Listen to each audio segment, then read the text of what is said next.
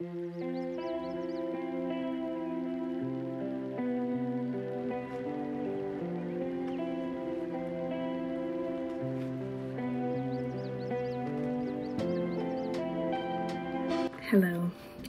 welcome to a hobonichi tour. My name is Brona and I'm an artist and illustrator based in Dublin, Ireland. And I treated myself to a hobonichi techo avec planner at the beginning of the year. If you don't know what hobonichi is, it's a brand of planners and stationery that I really like. And I got really obsessed with watching videos of hobonichi tours and like flip throughs and stuff, and I was watching them for months before actually getting myself one. I was like debating whether or not to get one because the shipping from Japan was so expensive, but I just couldn't stop thinking about it. So I was like, okay, I need to get one. So I did, and I'm so glad I did because I love it. I told myself when I got it that I would strictly use it for fun, as like a creative hobby outside of my work. And I just love how the calendar is set up. It's really fun to like map out, not fun, but well, yes, fun, but fun, and just really helps me when I'm mapping out my month. And I'll put in, you know, all the appointments or engagements that I have for that month, and add in stickers. I don't know what it is, but it just makes me like feel way more calm about my month ahead, because sometimes I get kind of like stressed out about all the things I need to do in a month. I started this thing also where I choose a word of the month. I'm quite an inconsistent person. Like some months I'll be so super duper exhausted, so I might choose like a word like softness, and then other months I'll feel like I have loads of energy, and these months might be the word push, and I kind of like, they kind of like counteract each other, and like making the most of the time when I do feel like I have energy. And looking back at the month's words, I feel like I genuinely honor the words. I guess weirdly it's sort of like manifesting, but also not, because I'm just basically accepting how things already are and working with it and not forcing things too much. I really believe in the law of detachment. If you don't know what the law of detachment is, look it up.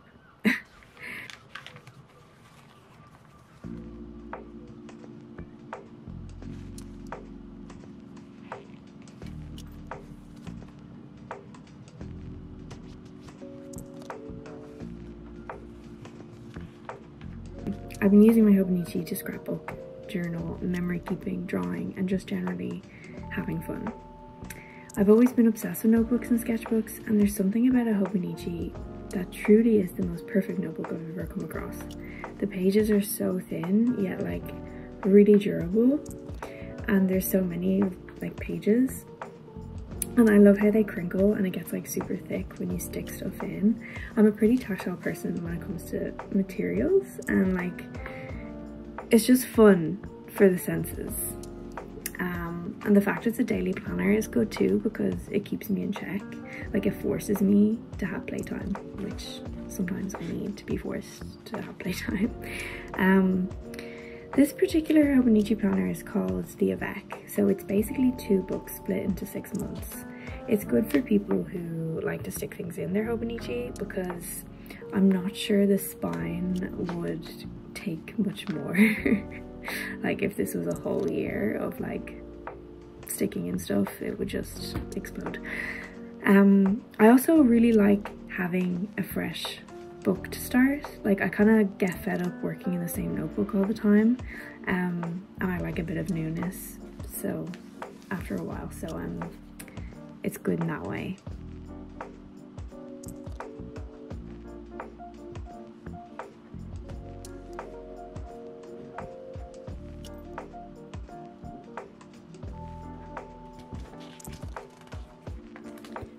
I can't believe we're more than halfway through this year, and I'm like about to start my second hobonichi book.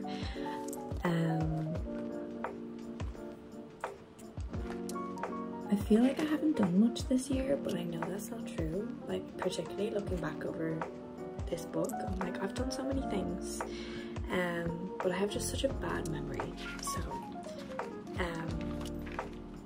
yeah, and I think that's why this hobonichi is so important to me now, because it's like, particularly sticking in photos of things I've done, because of my bad memory, if something happens, it just like afterwards it just like goes into the ether.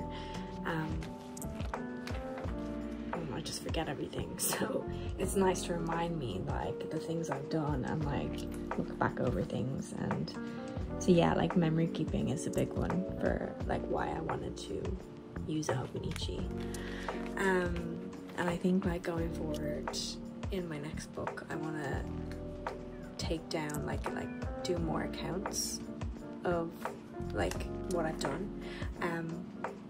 There was a lot of pages that I just was kind of like, oh, I'm gonna just stick things in, and to be honest, like that's fun too. And I think, I mean, by the end of this notebook, I'm doing a lot of like stickers, like collaging of stickers, because it's the kind of the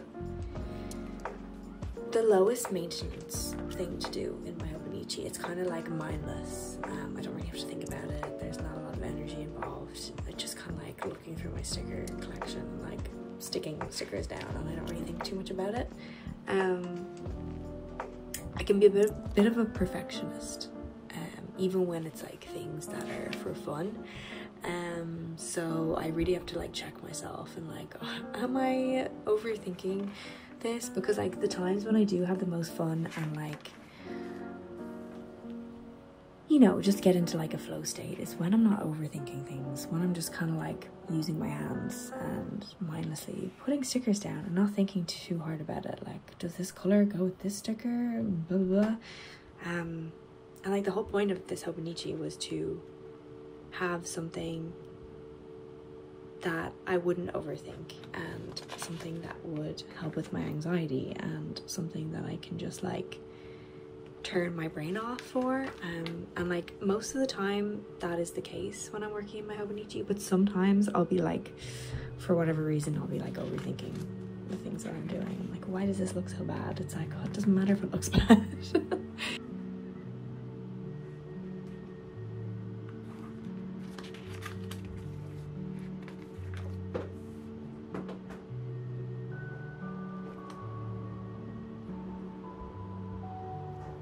This year I turned 30, which is really cool. I've been looking forward to turning 30 because I wanted to say goodbye to my 20s, because they were... I mean, I think we can all agree 20s are a difficult decade.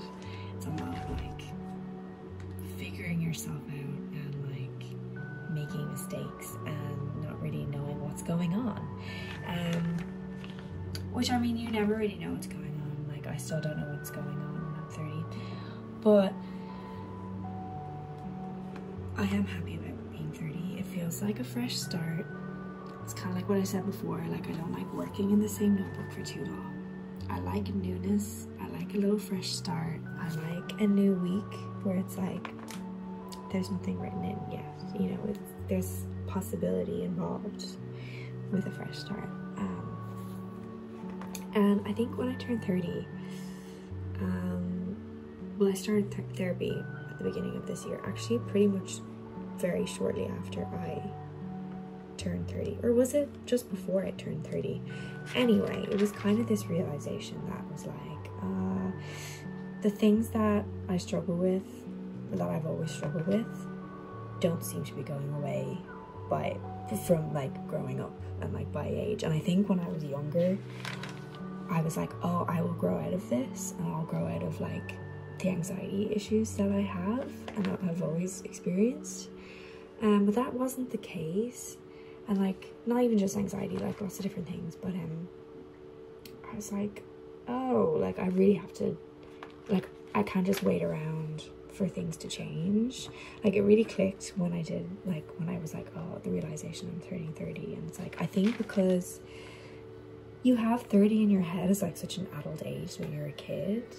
So then when you reach that age and you're like, I still feel like a child.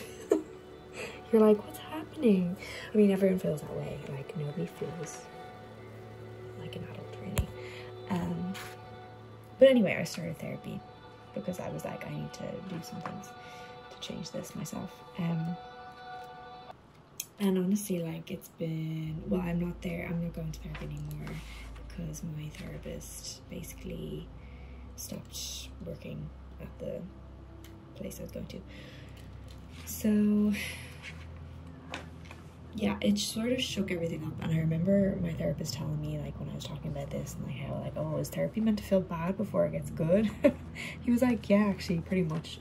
He was saying that, like, he used this analogy or metaphor or whatever of, like, you know, a jar filled with water and sand, and how, like, sand settles to the bottom, and then you shake it all up and it's like everywhere and it feels chaotic, and like you can see all the sand. He was like, the sand was always there, it was just settled at the bottom, and that's kind of what therapy does. It shakes it up, and I couldn't agree more. It really was like that, and it like kind of undid everything for me, and it sort of, anyway, lots of learning about myself this year, in the past few months, and yeah, it's been crazy. But yeah, I would rather know things and like learn about myself and like try to help myself where I can. And I think anyone out there who's listening who is struggling, if you can do therapy, I would recommend it. Even if you don't feel like you need therapy, you probably do. I think we get really set in our ways to the point like we don't even know when there's something wrong, or the way we are isn't totally healthy or whatever. And I think everyone has, you know, unhealthiness to them, because how can you not? But anyway, it's been weird to go from like being really unaware to being so painfully aware. But yeah, so it's been challenging, but I think I'm kind of getting out of that now. I feel like I'm sort of like, yeah, I was in a bit of a slump, but now I'm like coming out from that, and like I have all this new knowledge and I can like do things with that, and I'm currently looking for a new therapist, and like, yeah, anyway, this is basically me promoting therapy to everyone. Yeah, I know everyone can't access therapy, but there is a lot of services. Like the one I was going to was low income therapy, so that was helpful.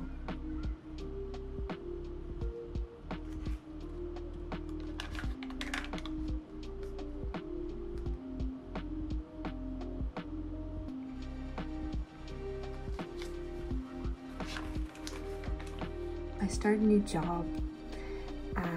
I was kind of like contemplating for a long time, just like getting another job besides illustration, because I was just like, work has been really hard lately, like to get work, and I've just been really lacking a lot of drive, energy, motivation. So I think like it's a bit of a vicious cycle, and like it's just really hard being creative all the time. Like I don't know if I have that ability. So I came to the realization like, okay, I need another job with maybe a bit more stable income, because I was just really anxious all the time as well about money, just like the kind of the not knowing if I will get money this month, you know what I mean? So yeah, and it's been really helpful actually to know like, okay, I have money coming in, like a definite amount of money, and it's the struggle really of being creative, like being able to support yourself and also doing the creative projects you want to do, because I think that was another thing as well. It's like the realization of the jobs that I would like to do aren't necessarily jobs that pay a lot of money. But I just recently applied to funding for a project that I've wanted to do for literally years. So that's kind of big news, I guess. I won't say too much about the project, but a book I illustrated recently that came out with the HSE called Safe Harbor. written by Patricia Ford. It was an absolute honor to illustrate this book. Really important. It's a free resource for children who have been bereaved by suicide and their families, and basically to help them navigate the feelings and also explain to them what suicide is. So that was amazing, and honestly the people I worked with were incredible and really inspiring. I actually think they're a big part of why I applied to the funding to do the project that I want to do, because it made me realize like that's what I want my art to be involved with, to help like people in some way, I don't know, in some small way. I don't really care about money. I wish I did care about money, but I don't care about cool projects. I just want my art to connect with people in some kind of way.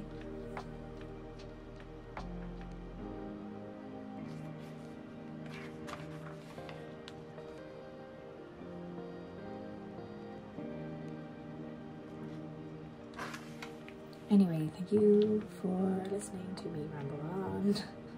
I hope you enjoyed this video.